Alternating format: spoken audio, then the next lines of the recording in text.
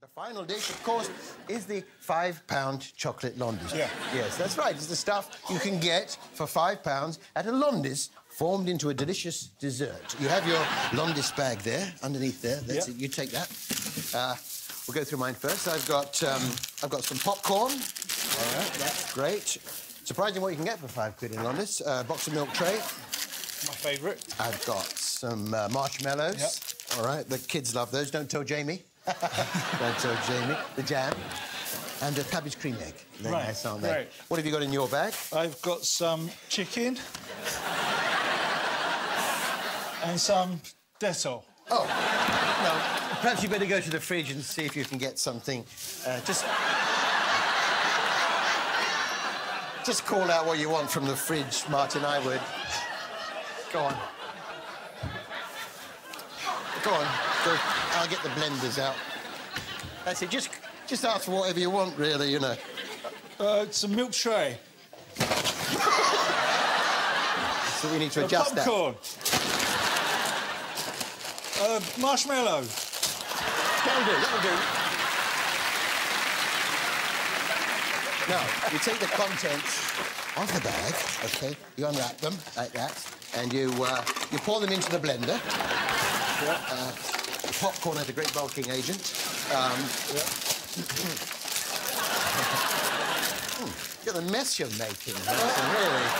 You wouldn't do that in your own kitchen, I'm quite sure of that. The double-decker. Break that up, like that. Of course, we do need the jam as the binding agent. I normally just use a stick to get the jam out. Yeah. Won't need all this. All right. We do need a little bit of liquid in there. And what I like to use is double cream. Could you just pop to the fridge and get me some... Just pop to... Oh, I see. I know what you're worried about. The thing with the fridge is, right, it acts as a normal fridge, too. You just don't have to say it, right? You say, if you want it, you just reach in and get it, all right? So, I've got... All right, I've got it. The important thing is not to say double cream. Right.